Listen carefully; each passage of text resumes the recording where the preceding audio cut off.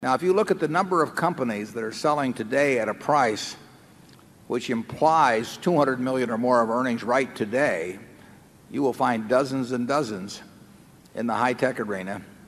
And a very large percentage of those companies are not going to fulfill people's expectations. I can't tell you which ones.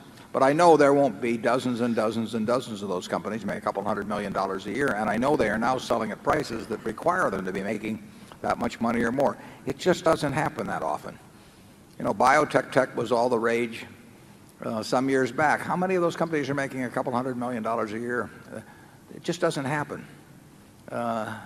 It's not that easy to make lots of money in a business in a capitalistic society.